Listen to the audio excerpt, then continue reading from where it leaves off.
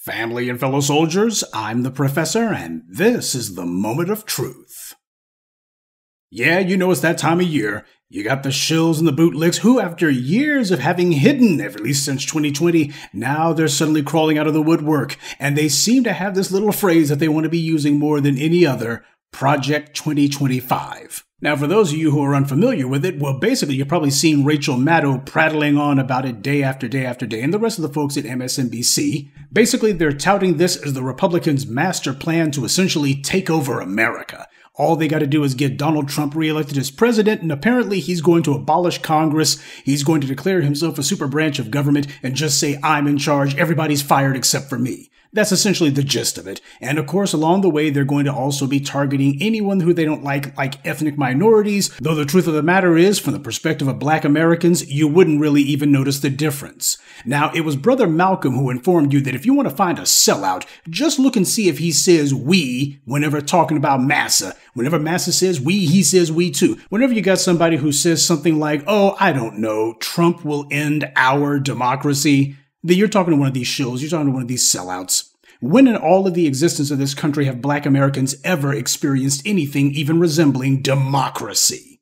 Tell me the year when Black Americans enjoyed democracy in this country. Because if you're going to sit here and say our democracy, I want to know when Black Americans actually had equality in this country and actually experienced democracy. I'll wait for that answer, and wait, and wait. See, I warned you about some of these pathetic wannabe talented 10th folks. These are the butter biscuit begging sellouts who white power sets up and props up to come among us and give us the old line. They're out there saying, you gots to votes.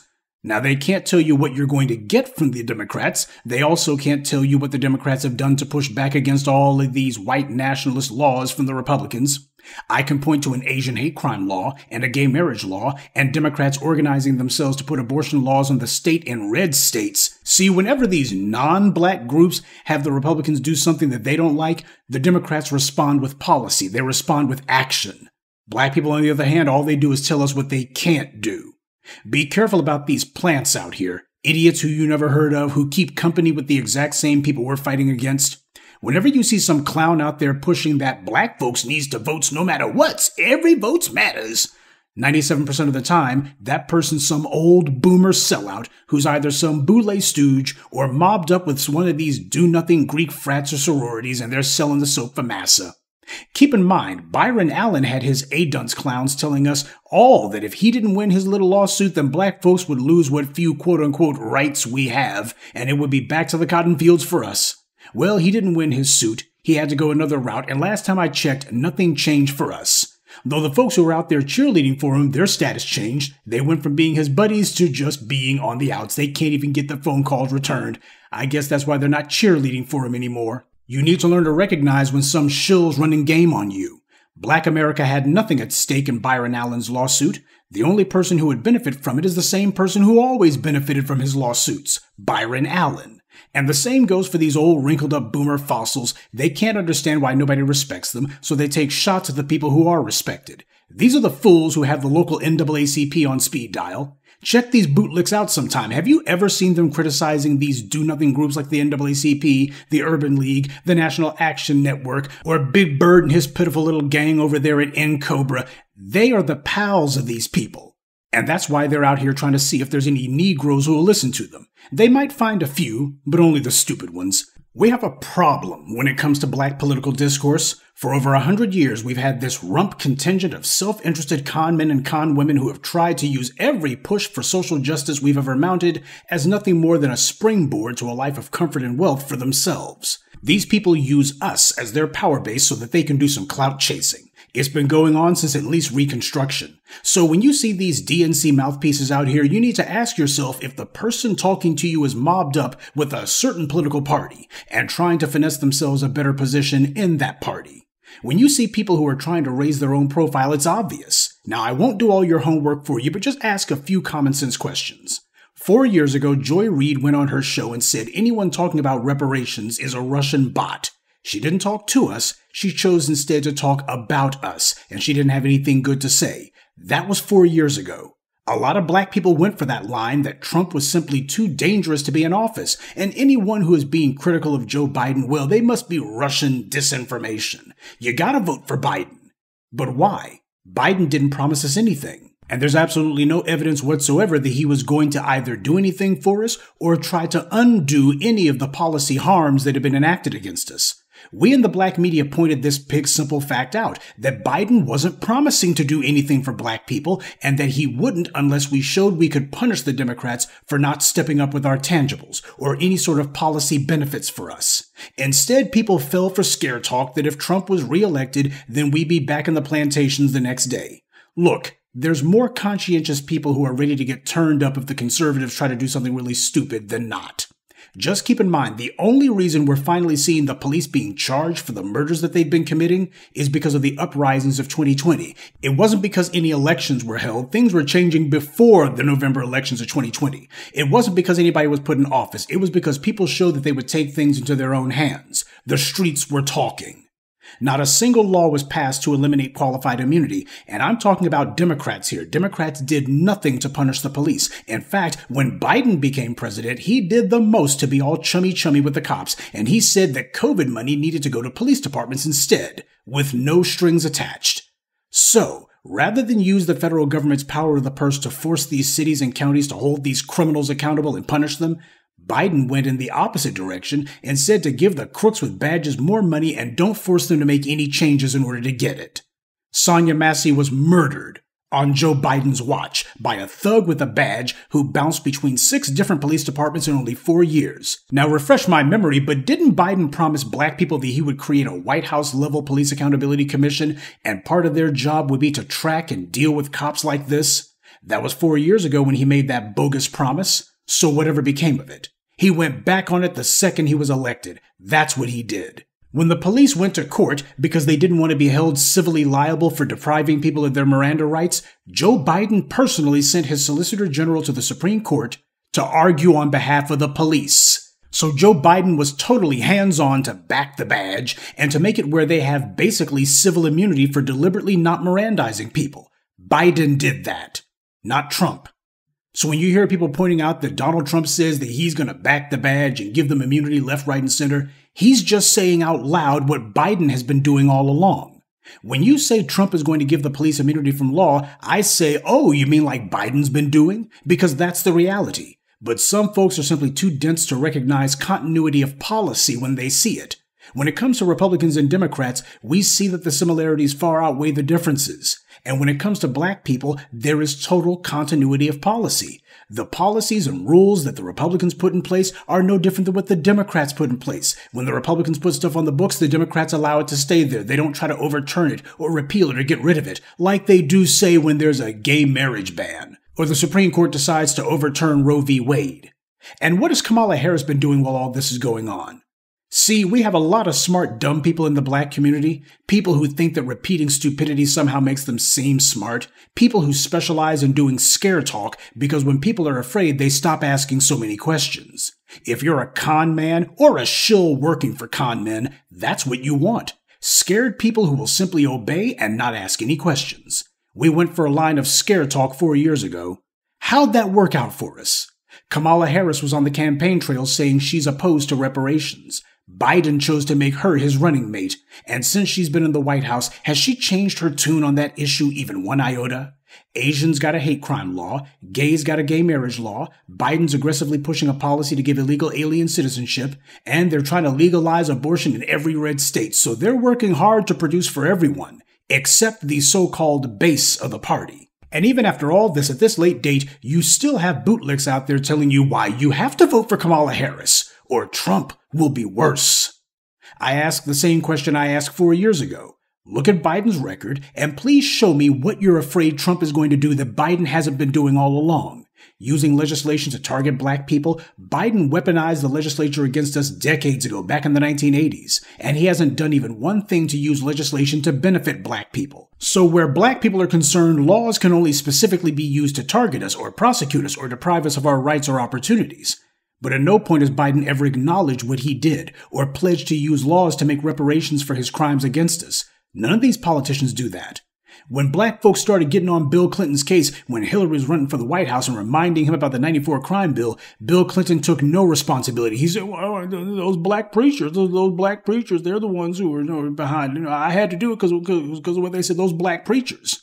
See, what's really at stake here is whether the white leftists and their black bootleg followers will get to keep having ready access to the federal money and power that they currently enjoy. That's the only crisis going on. That's why they're scared, and they want you to be scared too. And that's the reason why they're kicking around this phrase, Project 2025. Most of you have already heard of it, and I'm not going to give a rundown of a point-by-point breakdown of it. But the point of the matter is this. The white right has been out there planning their glorious white ethno-state for the longest time. We can be disgusted by things like this, but stop acting like you're surprised. There's nothing new here. This is part of a decades-long ongoing scheme by the white right, and it's gone by a number of different names. The Contract with America, the Project for a New American Century, and now Project 2025. The names change, but the ideas remain the same. The problem isn't that the white right is pushing yet another mad scheme. The problem is your so-called Democrats have done nothing to stop them, and they haven't done anything in decades. This despite having been in the White House 20 out of the last 30 years. Republicans put all these racist laws on the books, and Democrats never do anything about it. Even when black people put them back in control of the government, they don't repeal anything. They don't roll back anything. They don't make it a point to pass laws meant to promote our power and to make sure Republicans can't weaponize legislation against us. There's no political retaliation by the Democrats on our behalf. They just get themselves elected and then immediately begin taking care of everyone else except us. And that's the problem. They've controlled the House and the Senate numerous times during the last 20 years. So what have the Democrats been doing for black Americans? See, these smart, dumb Negroes out here shilling for the Democrats, they hate the black media because we want you to keep score. But all the shills want you to do is to keep scared. When you see them pushing their talking points, bringing up the things I mentioned, you make sure to bring up the ton of broken promises Biden made. Bring up how he supported the police instead of working to punish them. When Democrats cozy up with the cops, the Sean Graysons of this world see that, and they correctly understand that Biden's on their side. That's the reason why the feds aren't doing anything about them. Please name for me how many times the Biden administration has gone after the police. I'll wait. Supporting the police only emboldens these criminals with badges. You want to stop the next murder of Asanya Massey? Then you have to punish Sean Grayson harshly and make it a point to punish his co-workers the instant they step out of line. All of these criminal cops could be stopped long before they actually kill someone, but the decision has been made not to do anything until after they kill, and even then, try to protect them as much as possible. They've already worked that into their mental calculus. Okay, we know that occasionally these guys are going to do something egregious enough where it gets the public's attention and there's going to be public outrage, but let's go ahead and see how much of a lid we can keep on it regardless. You cannot reform these white supremacists. You can only punish them. But Biden won't even do that. And if you listen to these bootlicks online, you'll notice they also have no criticism of the Jim Clyburns either. Clyburn said to stop talking about defunding the police. Make these Democrat shills defend that. They have to defend it, or they have to admit that Clyburn's wrong and that they've been wrong for supporting him. Elections are supposed to be transactional, quid pro quo, something for something. Well, we've had enough of the IOUs. When we vote for the Democrats and tell them that they have to produce for us, they always tell us, we can't do anything for you because we have to get reelected. So you got to wait until the next election and maybe we can do something for you then. And then when the next election comes, we vote for them and they say, well, we have to hold on to the White House, or we have to hold on to this or that Senate seat. So we still can't do anything for you, but if you help us gain some more seats in the House or the Senate, maybe then we can do something. So we help them gain more seats, and they claim the GOP's stonewalling them, and they're scared of losing white suburban women, and Trump's too dangerous, and what about Ron DeSantis or Jeff Landry, etc. It's a treadmill to nowhere because that was their plan for the very beginning. Well, we're not taking any more IOUs. Everyone else gets tangibles and policies for themselves. We get excuses, lies, and we get ordered to go and vote. Everyone else, they talk to them politely, and they beg for these other constituencies' votes. They beg for the votes of people who don't even vote for them. But when they come to black people, they openly insult us. Biden says you're not black if you don't vote for him. Obama says he'll consider it a personal insult if you don't vote for Hillary. They talk to us like we're galley slaves. Now, how is that any different than Trump saying, look at my blacks over here? The answer? It's not. But these Democrat shills don't dare talk about that. Forget it. We have to change the political calculus. Right now, they know we'll sit out one election, but since we blinked in 2020, they're betting that we can be terrified back into political submission because that's what happened 4 years ago. Now, for the sake of argument, Let's say that Project 2025 represents an unprecedented fascistic movement in America, that this is qualitatively different than any of the white right's racial agitation that's come before, and if this gang of right-wing reprobates seizes power this time, American democracy will go the way of the Weimar Republic. Okay, well here's my question then. If the situation is really that bad, and we're looking at a Fourth Reich that's about to take shape right here in America, then doesn't it make sense that Democrats should be willing to make any deal with black voters to keep that from happening? The problem isn't that America's on the precipice of falling into fascism.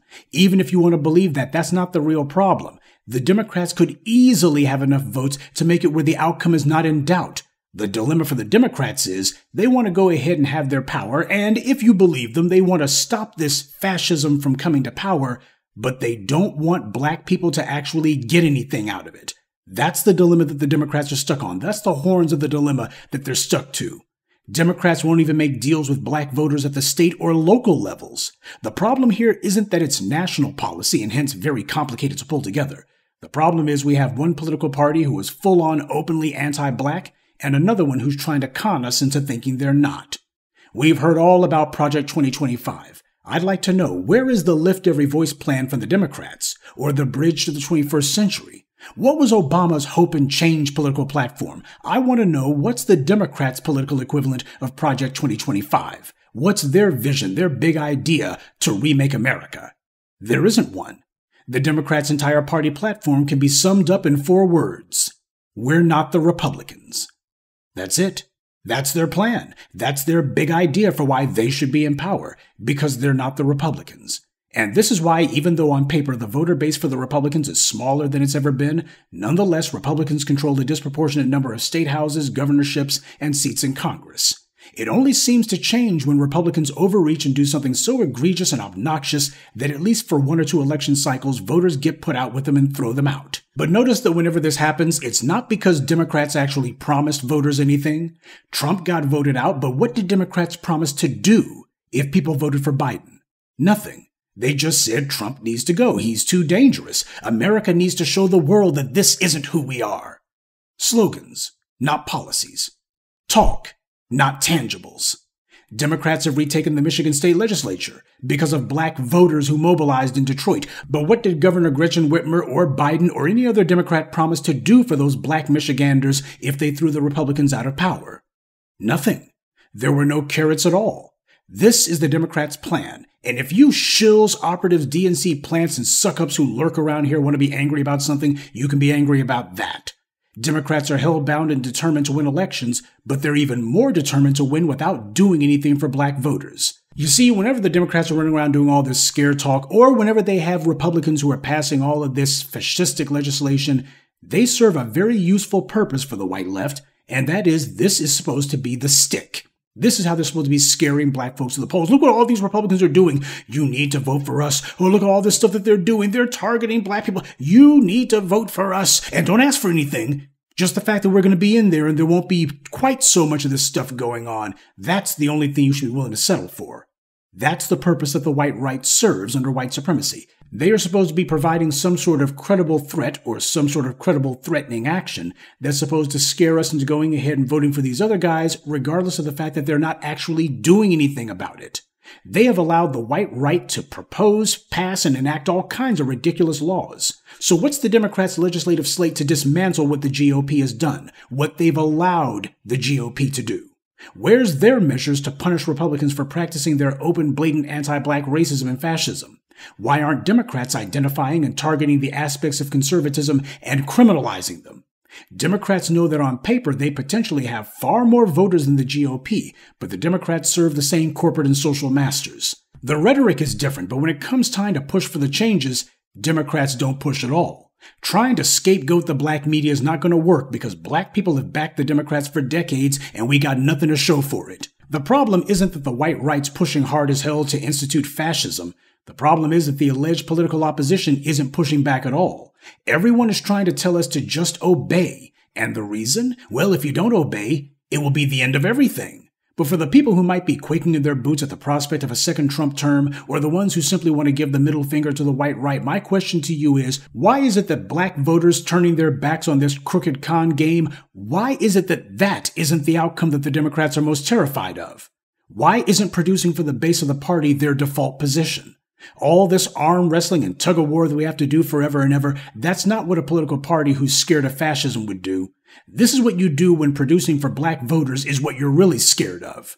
Look at these other groups. You would never see Jim Clyburn saying, "Stop saying to give illegal aliens a path to citizenship. Stop sloganizing. You're going to cost us the election." He would never do that. You would never see Negro Jim Clyburn take a few minutes away from his sharecropper's farm long enough to say, "Stop sloganizing all this transgender stuff, all of these transgender bathrooms. Y'all scaring them good white suburban women that we trying to appeal to. This stuff is too weird for them. Stop sloganizing. Stop sloganizing. With all this trans rights is human rights, that's sloganizing. Sloganizing kills." He would never say that about anything LGBT related.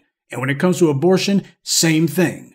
They don't do that. Jim Clyburn would never be doing that mess. He would never say, "We're trying to appeal to some of these Biden Republicans, some of these centrists who might be willing to sway over here due to certain social issues, so we can't be bringing up abortion. That's a hot button issue. Stop sloganizing. We're trying to appeal to some of these religious folks down south." You see, the absurd and often asinine demands that these other non-crucial constituencies make are never blamed as the reason for Democrats to lose an election. They never say, "Well, we can't do what you people want. It would kill us. It would cost us the election if we tried to do anything for the LGBT community. We can't do anything for all these legal aliens. Hell, they're not even citizens. They can't even vote. We can't be risking an election for people who don't even vote. We can't do that. Abortion, oh no, you're going to be scaring all of these religious folks. You're going to scare them straight to the polls. We don't want to galvanize the religious right, so we can't do anything for you." They never do that.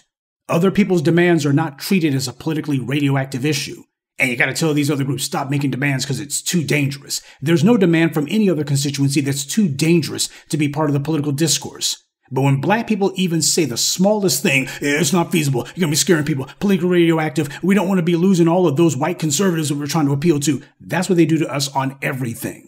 There's no excuse or no lie that's too flimsy or too pathetic or too blatantly false for them to try it as a reason why they don't have to do anything for black voters. And that being the case, you sound dumb as hell saying that we need to be doing stuff for them. It is not the responsibility of the voters to decide to do what the politicians want. It is the responsibility of the politicians to incentivize the voters to vote. And when you've been ignoring your political base for 3 generations now, when you've been giving them nothing but lies, insults, and excuses, if you claim that American democracy hangs by a thread, and you come to the very people who have not enjoyed democracy for even one day of this country's existence and tell them that they've got to take one for the team yet again, then pardon my saying, but you can take that line and you know where to shove it. You see, white folks love to be scared. That's why they like going to horror movies so much. They love to be scared of things. Being scared is thrilling for them. But the truth of the matter is, whether black folks like to admit it or not, for a lot of us, we suffer from the same malady when it comes to our political behavior. We like to be politically scared. We like to have something we can go, "Oh my God, we's gonna get in troubles." Too many black people enjoy being scared too, at least in the political arena they do. And that being the case, whatever boogeyman the white left puts forward and says you need to be scared of, they'll go right along with it. Because it's fun to say, "Oh, we're scared of what's name. We're running for our lives and we're running straight to the polls and it's empty exercise, but we're going to go ahead and do it anyway." Well, you know what? This is real. It's not fake. Even if it's political theater, you shouldn't act like you're in a movie theater. This is not entertainment. And that being the case, if somebody's going to come up to you and tell you to be scared of Project 2025, why don't you ask them what the hell was going on in 1992 when Bill Clinton became president? How about Project 1994 crime bill? How about that one? In 1996, Bill Clinton won re-election. What did he do for black people? Democrats actually held on to seats in the middle of Clinton's impeachment. Then in 2000, when George Bush won the election, what was Al Gore's policy slate for black voters, or John Kerry's, or Barack Obama's? See, that's the political sleight of hand that's going on here. You got people out here, paid shills in many cases, who are telling you you need to be looking forward to what could happen next year, and I'm telling you to look backwards to what's already happened. Because based on the slate of candidates that white powers put in front of you, that is a far more accurate indicator of what you're actually going to get. Good day, and be one. I'd like to take a moment to mention some of our contributors. Antonio Daniels, Rhonda Handsome, Wally Balal, Sakina Collins, and Gregory Franklin. Salute to them and thank you to everyone for listening, liking, and sharing this message. Black empowerment only exists because of you.